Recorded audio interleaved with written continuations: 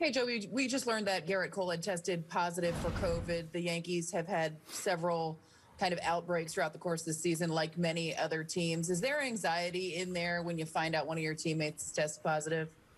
Um, yeah, I just found that out just because I heard them asking Gary those questions. So, um, yeah, no, I mean, it didn't seem like it. I think, Gary kind of said, we're just gonna follow protocol and see where it goes from there. So, obviously hoping the best for Garrett.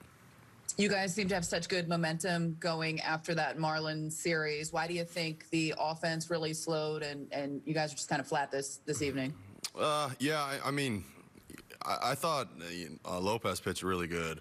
He has really good stuff, and he's making his pitches, and I think sometimes that's how baseball goes. But I think we'll come out tomorrow and bounce back and whatnot. But it's.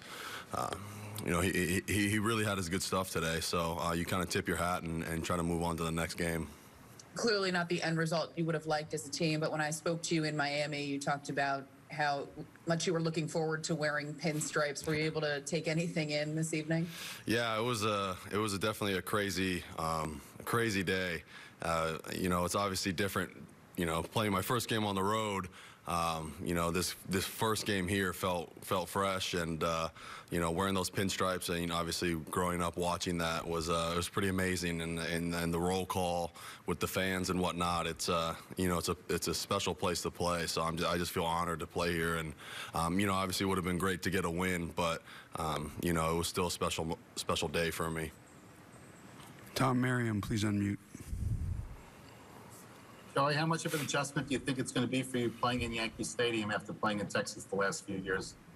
I don't really think it's might be a huge adjustment. I think more defensively might be a little bit different in terms of just the fence and how far it is away, and how balls carry, and in Texas I was kind of dealing with a roof also, so here obviously there's no roof, so I don't think, I mean, at the end of the day I don't really try to think about what park I'm hitting in. I just try to have good at bats and take good swings, and and good results usually end up happening from that. So I don't really try to think about where I'm playing and if it's big or small or whatever. I just try to go out there and play and see what happens.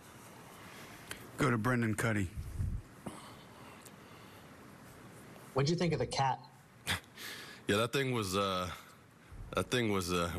pretty elusive to catch there. Their tactics to get it, I think we could work on, but yeah, that thing was quick. So I actually called time because the catcher and the umpire and judge, they didn't see it. So I was like, hey, there's I pointed and they saw the cat. So it was I just heard all the fans yelling and whatnot, but pretty cool, I guess. Weird moment, but interesting for baseball.